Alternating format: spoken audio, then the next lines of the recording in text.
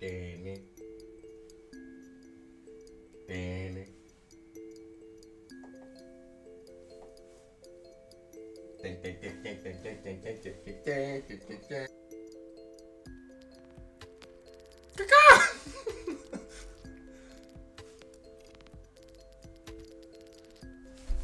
He is the Gnome King.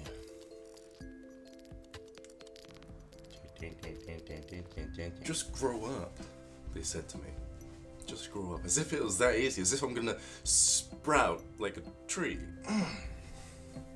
You ever been in a good mood and no one's in the house and it's like, why am I in a good mood? There's nothing here to stimulate my satisfaction, my happy feelings. But it's coming out of nowhere. A childlike play, right? You just want to do things. No one's in the house, why not build a fort in your living room? Stuff like this. Now, what's that got to do with this video? Integration. Sides of integration. Integration, what is it? It's when you integrate parts of your personality that may have been left behind whilst growing up in modern day life. Told to grow up too quickly? That often has a negative effect. Why? Because you get rewarded for pretending to play grown up, right? And this only reinforces the satisfactory high of feeling accomplishment, of feeling that you're doing the right thing, which then encourages you to separate more from your younger self, your childish-like self, which is only being defined and refined by the peers and the people around you in the first place. This just creates a larger gap from you and your childlike self. This thought form, this old mindset, your inner child gets buried deep within the resources or the recesses of your subconscious being, right? See why that's a problem. Now, integration isn't just to do with shallow integration, no. Okay, shallow integration, be the parts of yourself you don't like. Okay, shallow integration, the parts of yourself, those mindsets you used to be in that may have sabotaged your relationships with your friends, family, or lovers, or whatever it is that you may have done in the past. Let's leave it in the past, most people say. What's the dangers there? Well, that thought form, that part of you still exists. Under that stressful condition of you wanting to be better, you created this persona, this new personality, but you didn't sort through the old one. So it's still there. Integration is when you integrate all the aspects of your being that got left behind. And whilst in that state of being, you make sense out of the confusion that you was in. And then by doing so, it releases that thought pattern within the old state of mind that caused you to be self-destructive or caused you to be playful and joyful as a kid, right? If you understand what I'm saying, I'm sure you may have had this experience. I've had this so many times. You see a kid sliding down a slide, and there's a part of you that instantly wants to do it, right? And then there's the part of you that may think, oh, but what would everyone think? Right? What would everyone think? That part of you stemmed from your younger self observing people around them, the adults who say, grow up, and then you want to do it. You want to go on that swing. You want to go down that slide. But then you stop after a while. After being told to grow up so many times, you stop. Whereas normally you would leap. And then you think, what about the adults? What would they say? They want me to be mature. That voice that stops you from acting childish is nothing more than residue. It's your subconscious mind that has used the people around it to learn how to not be childish because you got a reward the first time around. And it wants that reward again, right? So now when you want to go and do it, part of you still thinks you're going to get a reward for being mature. It's not. The people who did that in the first place aren't around you anymore. So you can see how these issues are impacting your childlike state. Now, why would you want to be your childhood self? Right? Why would you want to integrate your shadow selves, the aspects of your split personality, which are still lingering within your subconscious mind, show up in your dreams, right? Why would you want to do that? Well,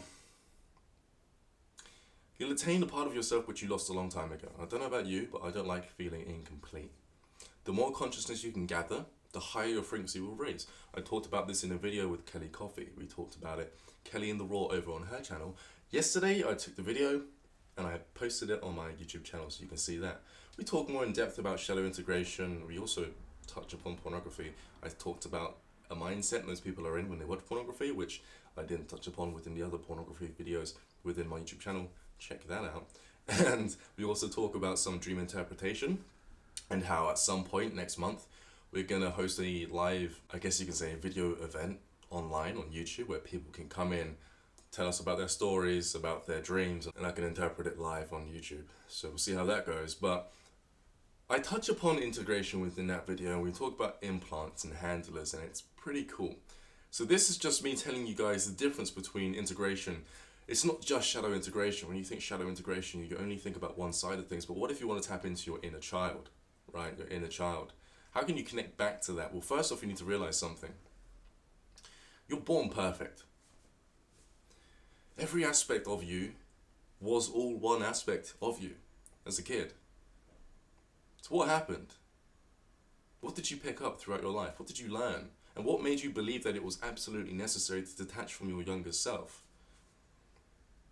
Ever see adults that are detached from their younger self, how miserable they are? Do you really want to be like that? But everyone's got the potential to be themselves again. You just need to integrate that part of yourself. So look here, before I close this video down, let's look at some ways to make it happen, right? I invite you guys to go to a park today.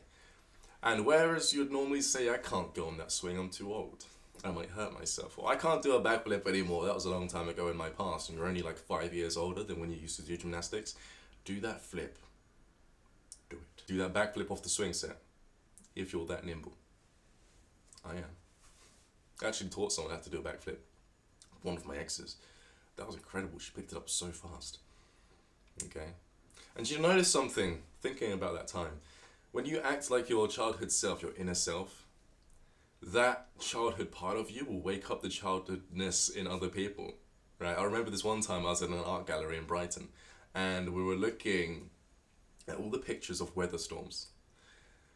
I stood there and everyone was so tense, right? They're like this, so tense, looking at these photos. And I went, I was literally stood right in between all of them. And I went, lightning, like a child.